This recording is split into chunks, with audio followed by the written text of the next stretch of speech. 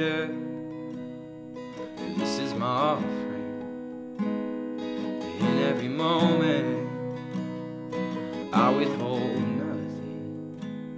I'm learning to trust you, even when I can't see it. And even in suffering, I have to believe it. If you say it's wrong, then I'll say no. If you say release, I'm letting go. If you're in it with me, I'll be in. And when you say to jump, I'm diving in. If you say be still, then I will wait. If you say to trust, I will obey. I don't wanna follow my own way. I'm done chasing feelings. Spirit, lead me.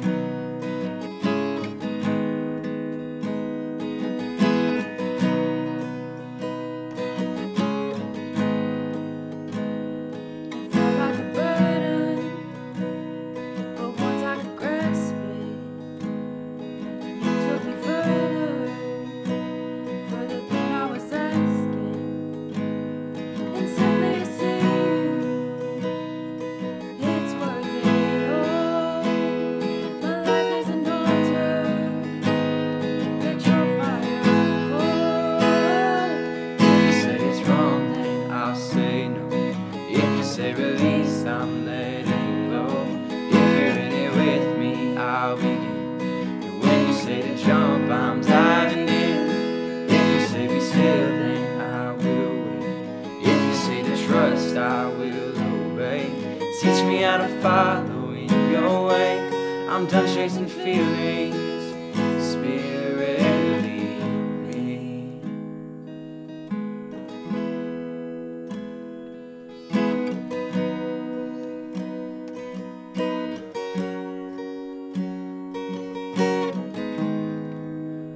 All hope is gone, and your word is all I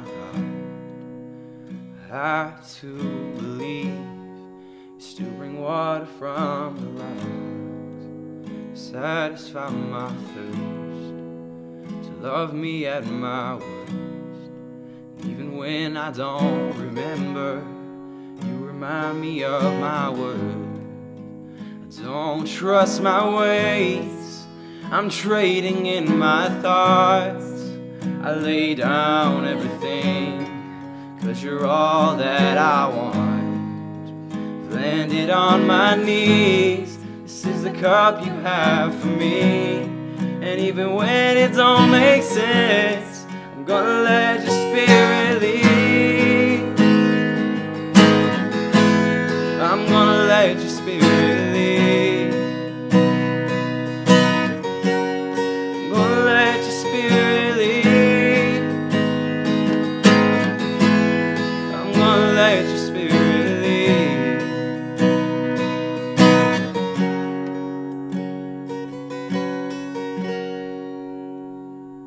If you say it's wrong, then I'll say no. If you say release, I'm letting go.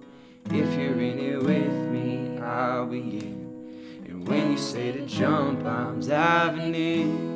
If you say be still, then I will wait.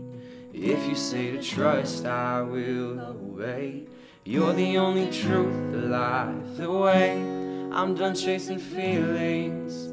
Spirit, lead me.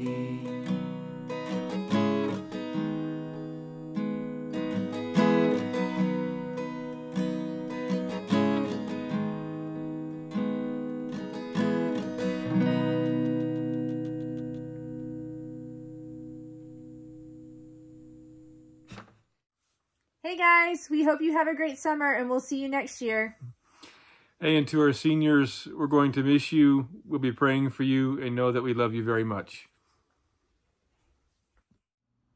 To all my students, I say I'm sorry for all the time and practice we put in on songs and pieces we never got to perform, and all the new equipment we never got to use. But next year, we'll give it another go, okay? And to my seniors, I say goodbye, and I'll see you later. I'm so proud of you for finishing a difficult school year with perseverance, with hard work, and I hope you have a great summer. As we reflect upon a most unusual year and look toward an uncertain future, let us resolve to daily commit our ways to the Sovereign Lord, trusting Him to accomplish His good purposes in each of our lives. Have a great summer.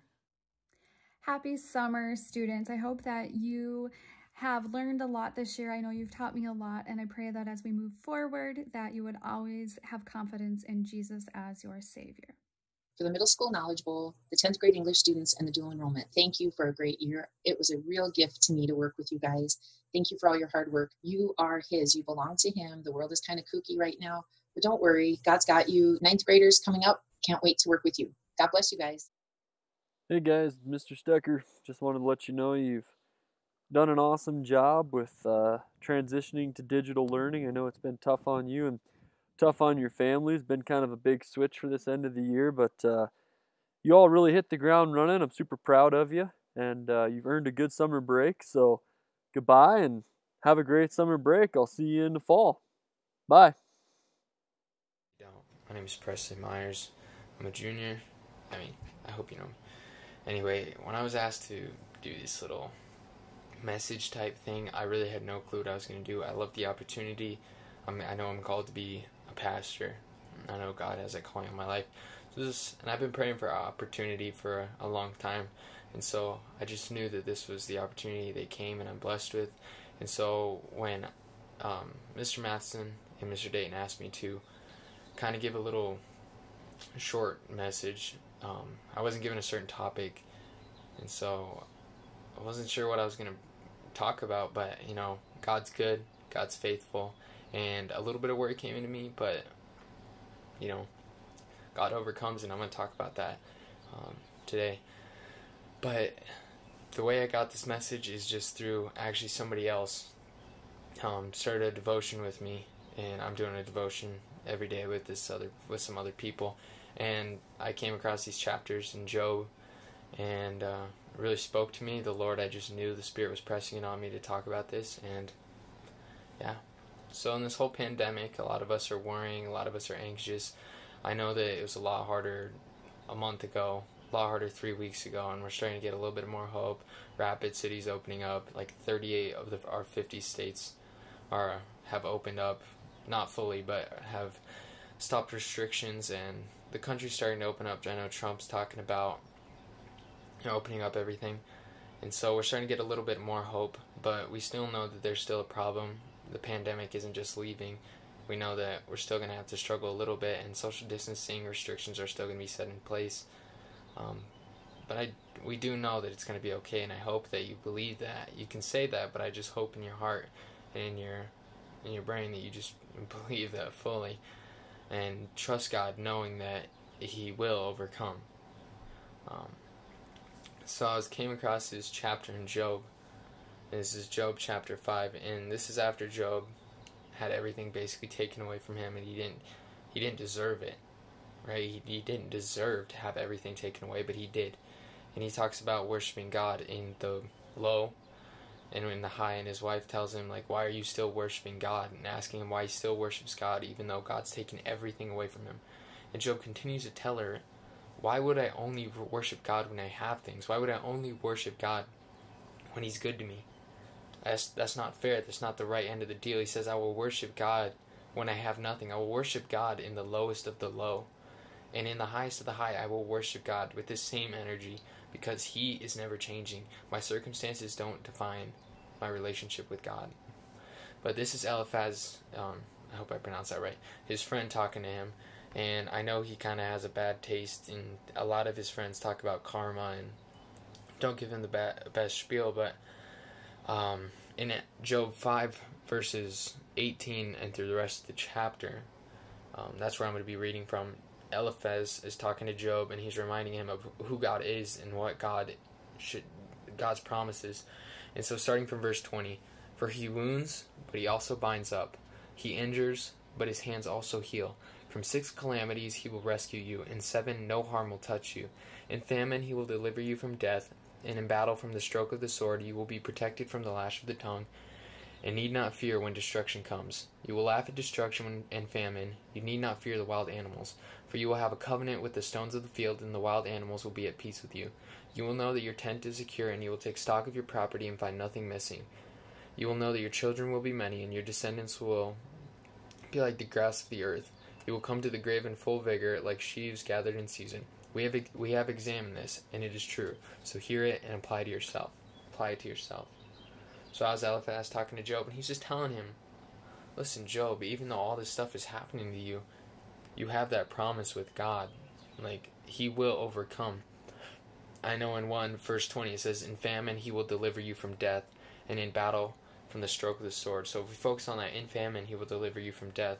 A lot of people at the beginning of this whole quarantine were struggling, you know, the whole toilet paper pandemic and stuff like that. And people are struggling to get food and everything. But listen, in famine he will deliver you from death. So in famine, like, you do not have to worry, because God will supply. And it's the same thing. I was talking with my pastor about it at the beginning of this whole quarantine. It's the same thing as with the Israelites with the manna. God gave them this certain amount, and he said, here, this is your manna. Take it and eat it. And he gave them enough to where they wouldn't be, like, they wouldn't starve, right? And he gave them enough to where they would be filled. And he said, do not take more than you need. And I think that's a lot of what a lot of people started doing with the whole toilet paper thing and with a lot of food. People just started taking way too much, and people just started worrying, and worry is not of God. When should we worry? We should only worry when Jesus worries. And Jesus don't worry, so we should never worry, right? I say that, and I worry. I worry just as much as the next person, so I'm just saying I need to listen to my own advice, but it's exactly what God says. And when they had that manna, they started to take more than what they needed, and it got depleted, basically, and it started to rot, it started to go bad, but they didn't trust God. And what we see in here, in famine he will deliver you from death. You just gotta trust.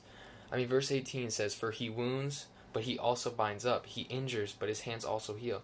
This pandemic, God knew it was going to happen. God let it happen, right? But he also will heal, and he will bind it up, right? Blessed is the one who God corrects. Do not despise the discipline of the Almighty. This could be a test for all Christians. We just got to trust and have that full hope in who Jesus is. And we move on to Job 6. This is Job talking back to all of his friends. And this is Job 6, verse 11. He says, what strength do I have that I should still hope? What prospects that I should be patient? Do I have the strength of a stone? Is my flesh bronze? Do I have any power to help myself now this success has been driven from me? Listen, that's a lot of people are questioning right now. Why should I even hope? Why should I even have patience that God is going to go through this? It's because time is relative, right? God created time. He's above time. And this is all in his time. He holds time in his hand. He holds this earth in his hand. All of this is going to pass. Right? And even if it doesn't pass right now, so many people are dying. Hundreds of thousands of people are dying around the world. Right? Even in this life, it may not pass. It may not go away. Right? Some of these people aren't going to have a second chance. They're going to die from COVID. Like, it's going to be a tough problem, and we have to take the certain restrictions to get past it. It's exactly what Jesus said in Mark 14, verse 36, when he's in the Garden of Gethsemane, and he says, Lord, if you can take this cup from me, please do it, but let thy will be done.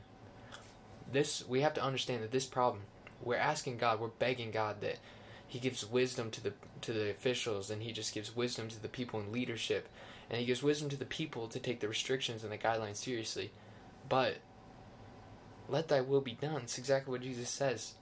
Like, even if it's not taken away, we have to let God's will be done and just live by it. We got to live in the present.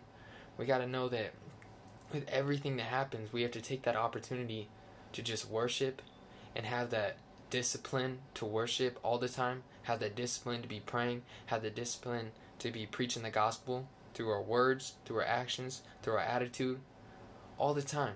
And God is good all the time. And all the time, God's good. Like, there ain't no way around it. I just hope that throughout this pandemic and throughout the rest of this, if it lasts through summer, if it lasts through the next year, if it lasts for the next 6 years, or if it lasts for the next week, that you have that same trust and you have that same hope that God will overcome this, and that we will overcome this through God, right? In Philippians 4:13, we talk about the strength, right? I can do all things through Christ who strengthens me. It's a lot about Christ strengthening us. That's how people kind of think of it. That Christ is strengthening us. No, like our strength is zero. God gave us all that strength, right? Every part of that strength to get through this is His, because all the glory must go back to Him. Christ who strengthens me. It's not Christ putting a little bit more strength on my strength, because I have no strength to even overcome any of this, right? If I feel so bad for the people who are not Christians, who do not have this hope in God, who do not have this relationship with Jesus. I don't even understand how they could be even what they're thinking right now. Like what kind of hope do they have? Like, they have to be thinking, oh, I need to take all these certain steps to survive, right? But we know that if all our food was taken away, if everything was taken away from us, that we still have God. That's exactly what happened to Job. Everything was taken from him.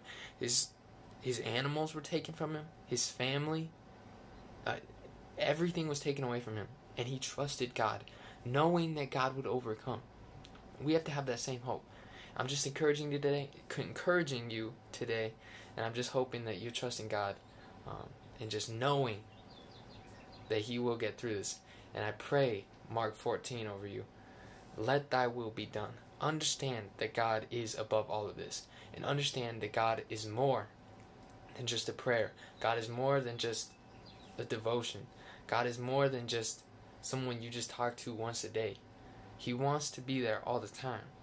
And God wants you to trust Him all the time. And we should only worry when Jesus worries. When does Jesus worry? Never. I hope this encouraged you today. I hope you know that through Christ we will get through this. And I hope you know that Jesus is good all the time. And all the time, Jesus is good. I love you guys. Hope you stay safe. And I hope you take the restrictions and social distancing seriously. But I pray that you do it by God's will. Awesome. Well, we did it. We made it through a whole quarter of social distancing. We've made it to the other side. And now, seniors, as you move on, remember that we love you. And you'll always have a place here. And everyone else, hopefully see you in the fall, where we'll be back to full strength. Love you guys. Take care. Have a great summer. It has been my very great pleasure to work with you all, and I hope you spend the summer learning something awesome. Hey everyone, I've really missed seeing you guys come into my classroom. You guys have been so perseverant and worked so hard. I'm so proud of you. Have a wonderful summer.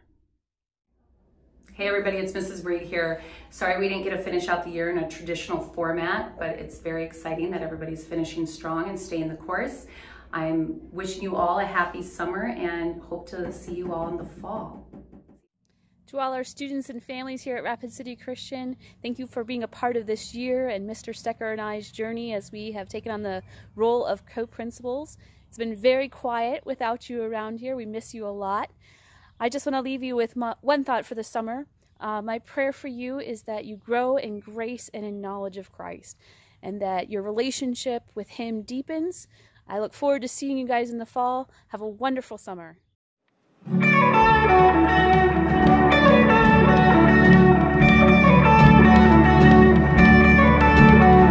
was buried beneath my shame. Who could carry that kind of weight? It was my turn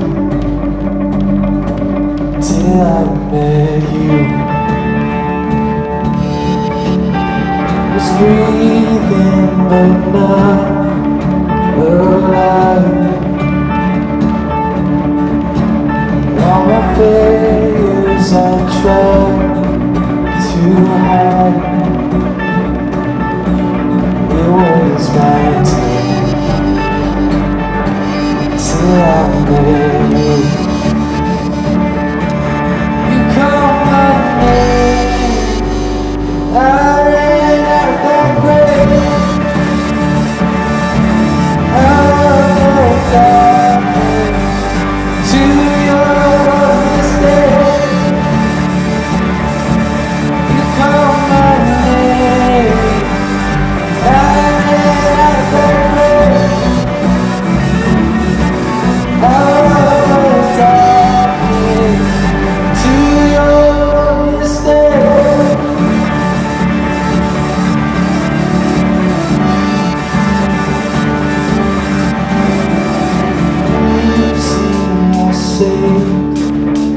my soul.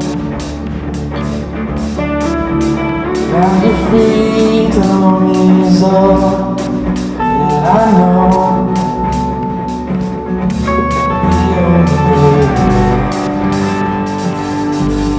When I'm in you, come and lay. I ran out of darkness, out of the dark, to your mistake. You come and lay. I ran out of darkness.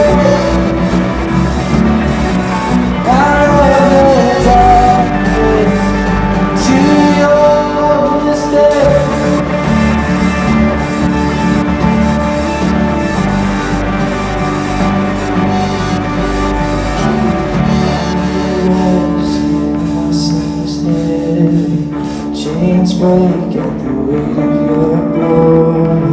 I needed shelter, I was an orphan. You called me a citizen of heaven. When I was broken, you were my healer. Your life is the air that I'm breathing. You had a future, my eyes are open. 'Cause when you call my name, I ran out of darkness, out of the darkness, to your mistake. You call my name. I ran out of darkness, out of the darkness, to your mistake.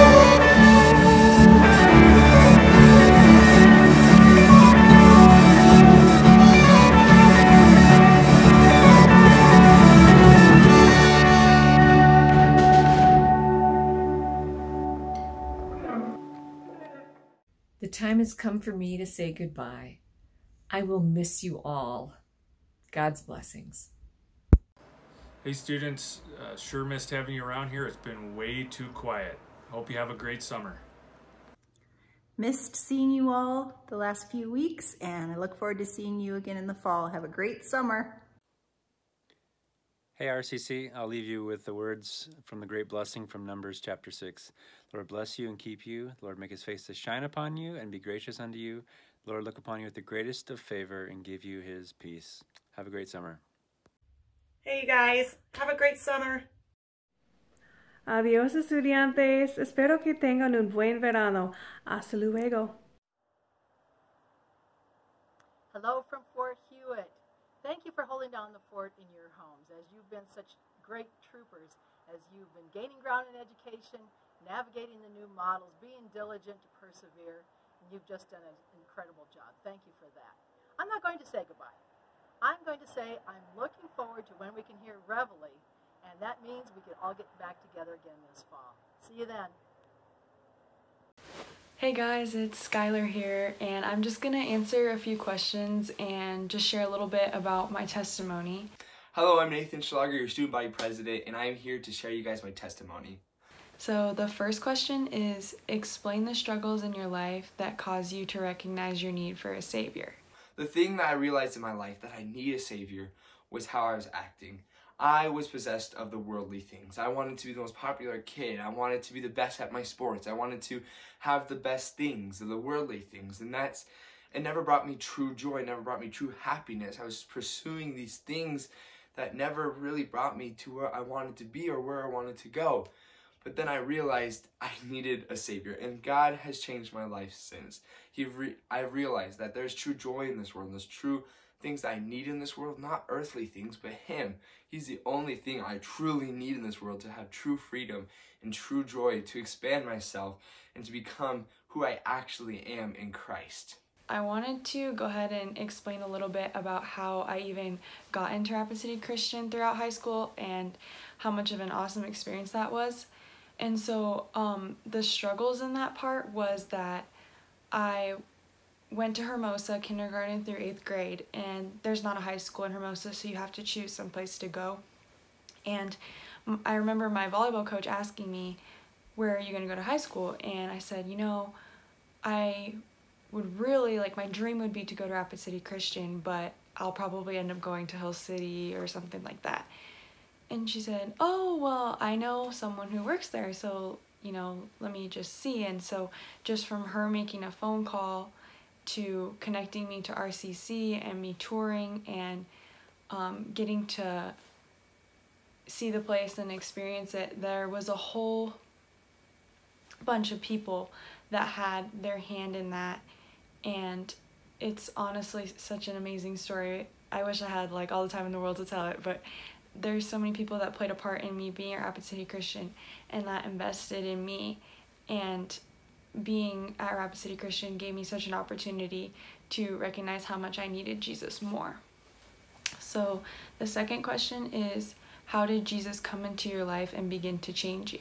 I accepted Christ at a young age, but I didn't really fully accept him. I was kind of doing it because it was a cool thing and all my friends were doing it, and I wanted this thing that people were saying that's amazing, so I kind of accepted him. But I truly accepted in my sophomore year of high school, where I really realized how I've been acting and how I truly need a father that takes care of me, the God of the universe. I really needed him, and he has changed my life into an amazing way. He has made me a new person, a person that actually wants it and cares about people, a person that has true joy and happiness because I have the love of my Father in my life.